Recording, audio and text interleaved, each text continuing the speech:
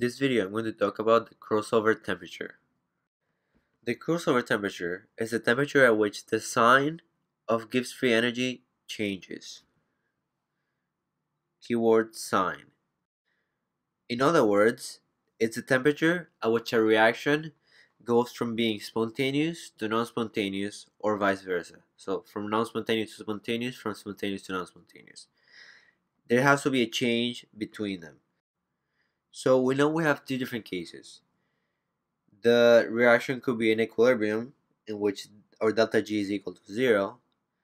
If the delta G is more than 0, it becomes spontaneous. If it's less, it's non-spontaneous. Meaning that this right here is negative and this is positive, delta G. So delta G equals 0 can be considered the boundary that separates a reaction from being spontaneous or from non-spontaneous. So the crossover temperature is the temperature that will tell you when this boundary can be passed, at what temperature. So now let's see how we can calculate that. So we consider delta G equals 0 our boundary, meaning we're going to use that delta G equals 0 to find our temperature.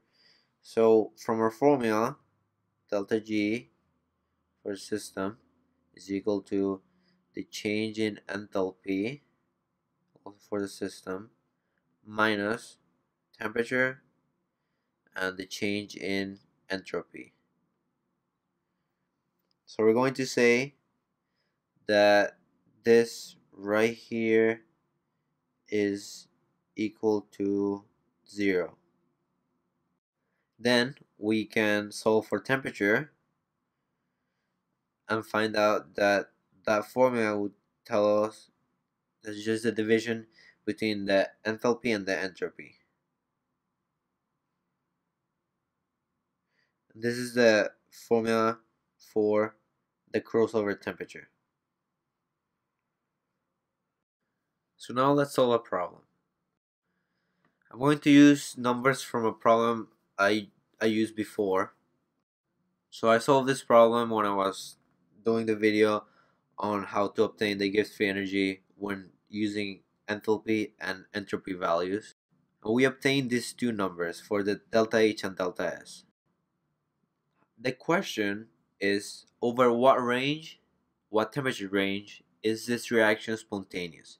So whenever you read something like that, you always have to think of crossover temperature, because that's what's going to tell you where that boundary is going to be.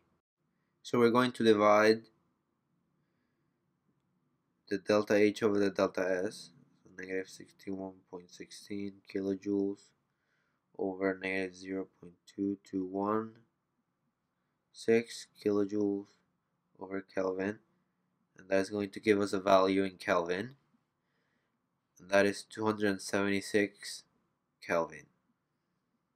That is our result.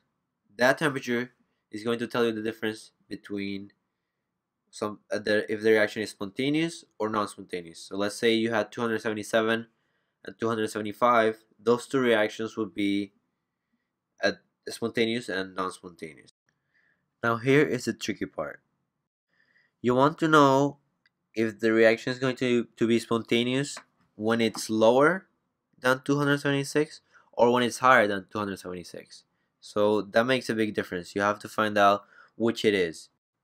When the entropy and the enthalpy have the same sign, the reaction is going to be temperature dependent. When they have different signs, that the crossover temperature doesn't apply, because the reaction is going to be either always spontaneous at all temperature or always non-spontaneous at all temperature.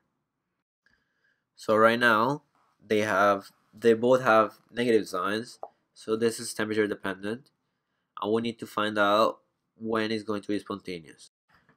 A really easy way to find this out is, now because we know the boundary, we can just change that number and see what we get for delta G. So let's say we're going to use 300 Kelvin. That is above 276. So if we get a delta G that's positive, our reaction is going to be non-spontaneous. If we get a delta G that's negative, our reaction is going to be spontaneous above 276. So let's try that. Delta G is equal to negative 61.16 kilojoules minus, we're going to say 300 Kelvin times negative 0.2216 kilojoules per Kelvin. This gives us a value of delta G equal to 5.32 kilojoules. That is above zero, that's positive. That makes this non-spontaneous. So everything above 276 is non-spontaneous, meaning everything lower than 276 is spontaneous. So the range for spontaneous is anything less than 276.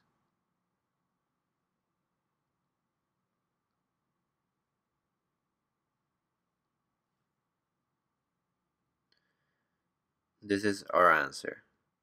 Spontaneous when less than 276 Kelvin. So that's it for crossover temperature. Thank you for watching this video. I hope you liked it and found it useful. And if you did, please be sure to give it a like and subscribe to see more videos like this one.